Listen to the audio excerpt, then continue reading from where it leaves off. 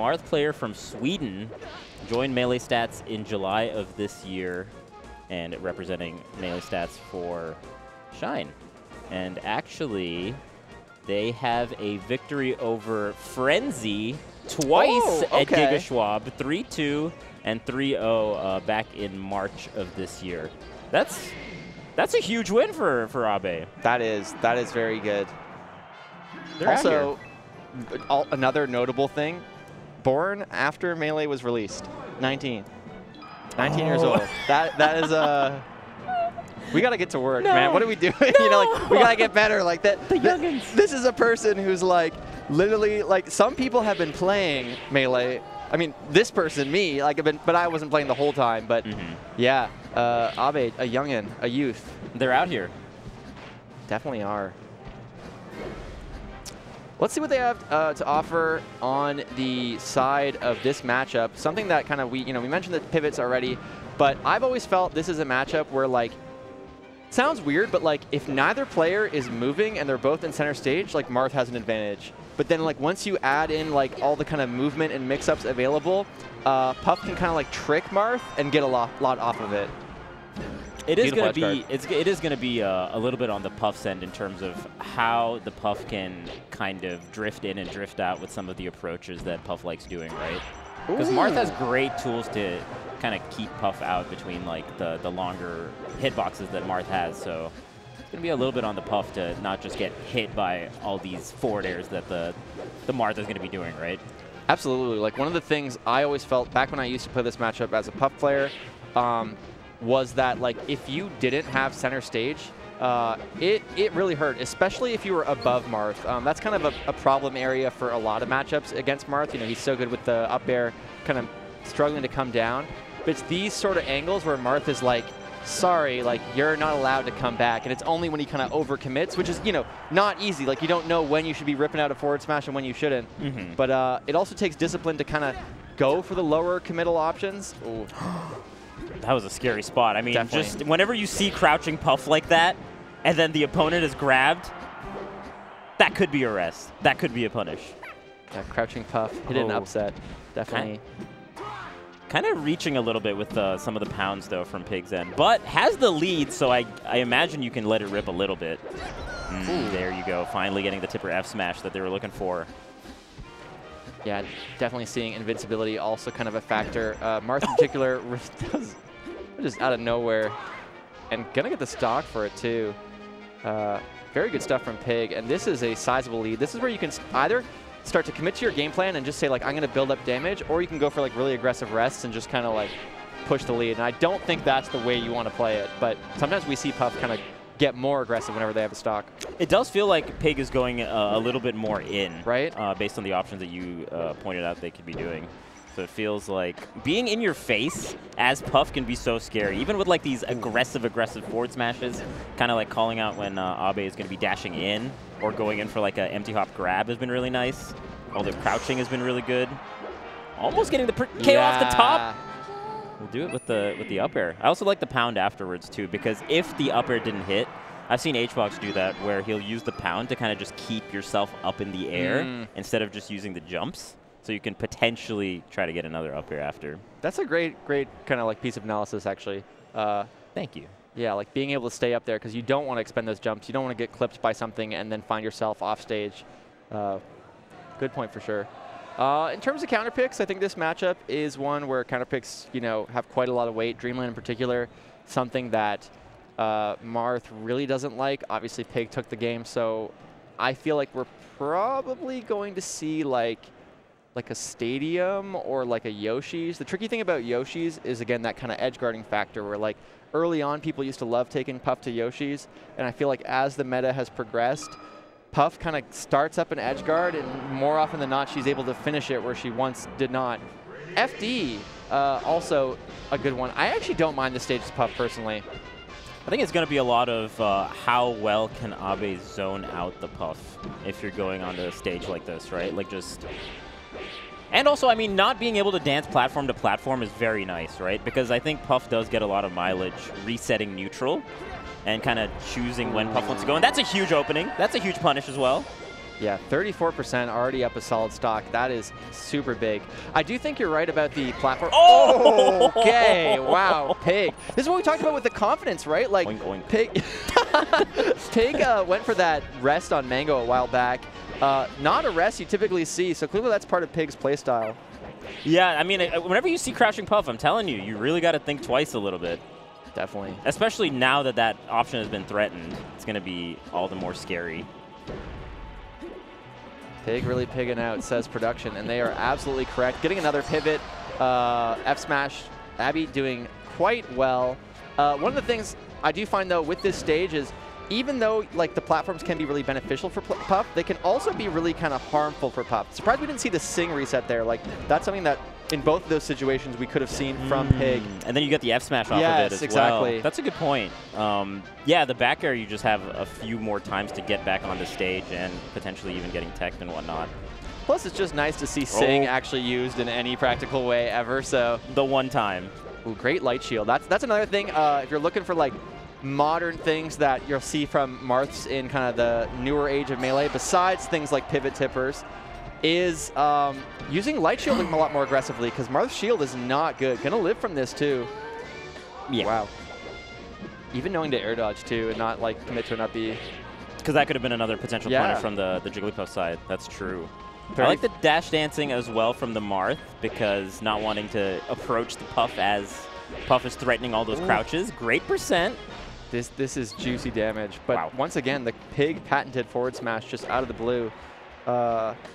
You sometimes see this with Puffs where like they have this very kind of like, it's not like a read, but it's very like positional and trying to like just catch you, like slip in a little bit. I feel like that's definitely something about Pig's playstyle, is just like, hey, like if you just kind of land on me at the wrong spot, I'm going to F smash you, I'm going to rest you, I'm going to make your life a lot more difficult. It's tough to challenge Puff sometimes like that when the Marth is like a good distance away, right? Because Pig is kind of throwing it out when there's a little bit of room in between. I can't believe that rest actually worked. This is what I'm saying, like Pig just kind of ready for stuff. And by the way, what Pig was looking for is this side B up tilt that Marths love to go for. It has this same problem that the jab kind of up smash does with Fox, where you can crouch the side B. And then there's a second layer of mix-ups that Marth can use, which is going for a side B and then going for a second side B. If you do the, instead of just doing the red side B, you do the green one, and that's kind of the second layer. I was talking with Prince Abbu about this a long time ago, and he's like, listen up, you know. Just side B a second time? Side B a second time. People don't see it that often. That is interesting. That would, the multi-hit kind of stuff is what you would do in those kind of situations, and Marth kind of has that a little bit. Yeah, a little bit. I see. The Ken.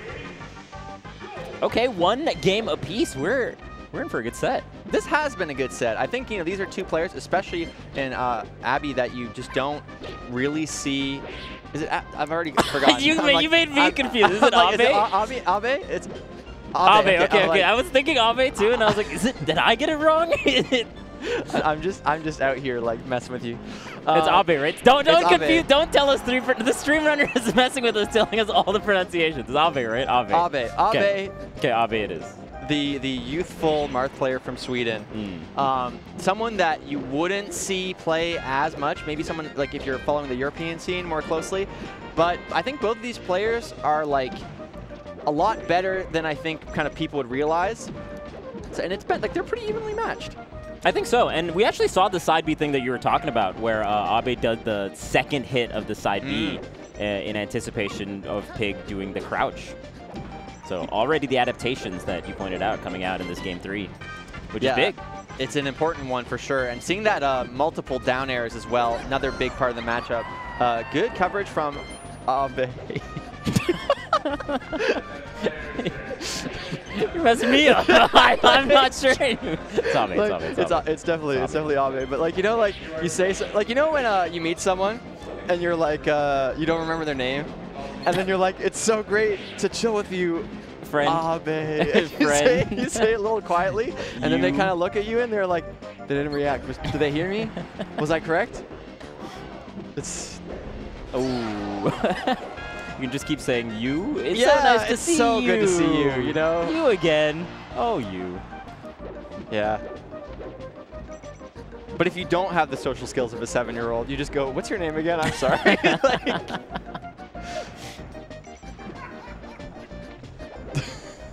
Someone just like burst out laughing. Oh boy. Okay. I like the center stage from Abbe. Center stage play, kind of forcing Pig to at least not have too many of the platform advantages that Pig has been using a little bit. Because the center of Dreamland is like far enough away. Sorry to cut you off. No, you're good, you're good. The crouch was important. The crouch on the up tilt, like, again, small thing. These are the small moments in Melee. If Abbe doesn't crouch there, gets rested for sure, the momentum shifts so suddenly, it's basically a stock trade. But the awareness that this is what Puff is going for, I'm going to directly call it out, so good. Really important. No, you're absolutely right. That would have been a complete reversal. And those F smashes again. The Pig F smash! It's really at these positions where Abbe is like kind of a little bit further away than forward air, and he and Pig sees that, you know, Abbe is coming in, and then does the F smash. So he's doing a really good job with the F smash in particular. But double hit of the forward air is a good option against a crouching Puff, especially when you have the max distance on the forward air. Absolutely. Yeah, I think like you can tell a lot of Abbe's play style is like really trying to kind of call you out. And like if this were like a poker thing, it would be going like all in at really specific times. Yeah. Is like kind of a way to sort of sum it up. Because the F smashes can be punished really hard if they're shielded, right, in particular. That's a really nice edge guard, putting out the forward air there so that you have enough time to re-grab ledge when the up B comes out. And if they up B sooner, then you trade with the forward air. You know, we talked earlier about the side B and the crouch. One of the big things is that mix-up is only available to you if you are grounded, and it sounds obvious, but like, you know, in these moments where Pig is committing to the air, it also means that Marth doesn't have to worry about kind of fishing for side B. He can kind of go for it more aggressively, and it's like kind of a weird dynamic about the matchup. Is you kind of sometimes like can play more grounded because also crouching under the grab, of course, right? Yeah, especially at the high percents, I think Pig was opting to go for more of these grounded things, especially, you know, with how much mileage Pig was getting with the forward smashes in particular. Just like being able to call out when Abbe is going from air to ground, it felt like. Definitely. Going to game 4. Again, the top 48 qualifier here. And this is loser's bracket, so one of these players will be out of the tournament after this. Top 48 at Shine is pretty good. Oh, oh no! Does Pig not know how to Pig is dizzy right now, man. All the way down. Is he gonna get this edge guard though? Abbe, you gotta close it. Oh, yeah. Ooh, what a weird tag. I gotta go look up the DI on that because I don't think that's like a you can DI out of it. You can DI out of it out of the down throw, right? But you can definitely DI it. But then there's mix-ups there you can like where you can like then forward throw instead, and so they're DIing for the down throw. You get like an F smash, something along those lines. Exactly. So it's awful because like I don't play Puff that much anymore. Like I'm definitely a Falco main, but back when I used to play Puff, like, and I still sometimes do. I don't actually know the DI mix-up. I do know it's built around down throw and forward throw, like you said. I don't know exactly like what I should be holding at what time, but like the important thing is to just mix in the kind of away, in, and then also the no DI, I think is actually a big part of it too. Yeah, see, and then you get it down. I was going to say, you can get down air off of it, which is really nice because it'll ground the Puff, and then you can get tech chase sequences off of it.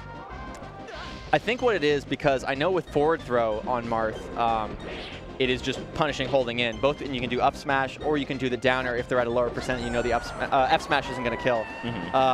But so that must mean that down throw holding away is in. That's got to be what it is.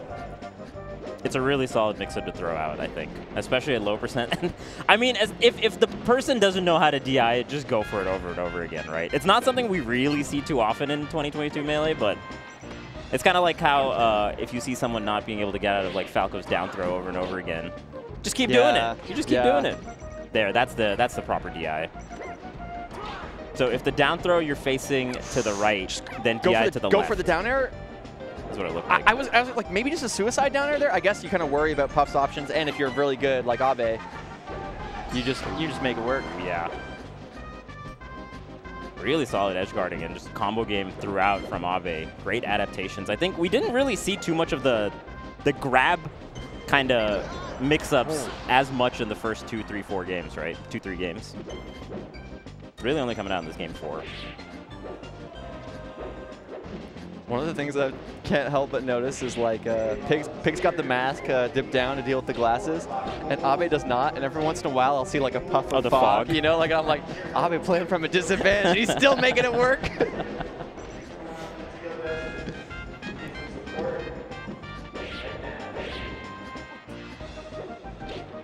All right, you know, this is one of the challenges of the matchup is just Marth surprisingly good at like edge guarding Puff.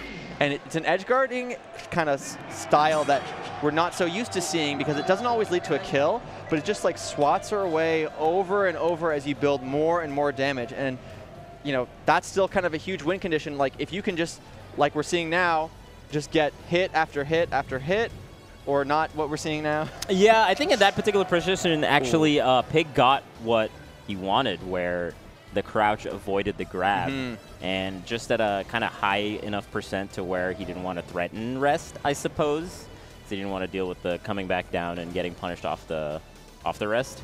But yeah, it makes a lot of sense. I think overall, Marth can kind of play the style that you're talking about, where you can just kind of like swat them out and keep them out over and over again if you decide to do that. But it's up to the Puff to then kind of mix up how the back air initiations are going to be going, how you do like empty hop into like grab and whatnot. So great showing from Abbe in game 4. Or Abbe. Don't do this to me. I'm sorry. Okay. So with all that said, we got to sign off. We had a lot of fun here today. We had some laughs. We learned that if you want to be good at Melee, you just got to invite Michael Jordan over to play a little bit of basketball. That's right. That's right. But I don't actually know who our next commentators will be. I believe I don't know. Seal and Will. Yeah, we got Seal, another kind of Melee stats friend. Honestly, anyone's better than us at this point. I mean, we're gonna see some Twitch chat stuff. They're gonna be like, kick us off. Yo, what the hell? Get us out of here. Talk about the match. So, yeah, exactly. Sharp got me mixed up, man. Like in and outside of the game. So yeah, been such a blast. Vish, obviously enjoy commentating with you. Always fun, man. Good stuff, and keep it locked here because we got way more Melee matches coming up soon.